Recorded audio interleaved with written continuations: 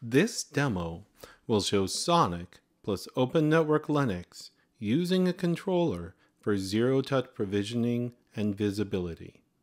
It has been created as part of a series about SONiC plus ONL installation, configuration, and visibility. We will be highlighting installation and visibility using a controller. For the purposes of this demo, we will be using a fixed topology with two 100 gig open networking switches, each as super spines and spines, and two 25 gig open networking switches as leaf switches. The controller is installed on a VM. The focus is on leaf 1, where we will install SONiC plus ONL. The process we will use to demonstrate zero-touch provisioning is boot the switch into ONI install mode. The switch will then make a request for an image, get an image from the controller, and install it. After the switch is installed, we will verify the functionality of the switch using CLI commands from both SONiC and ONL. In this demo, we see that ONI install mode is selected.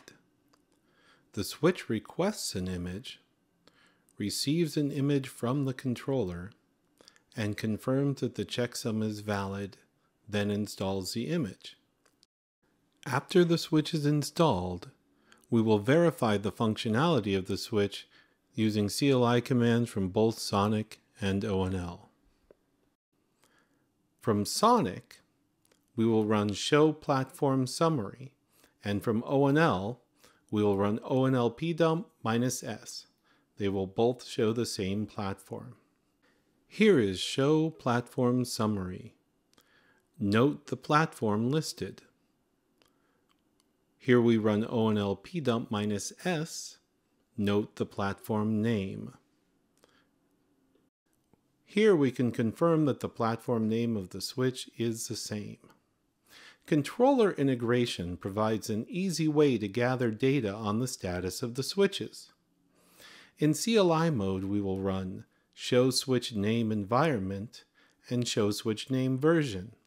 In GUI mode, we will look at the switch overview, environment, and port status. Here, we log into the controller CLI. The show switch environment command displays data about the switch, such as the thermal data, fans, and other environmental data.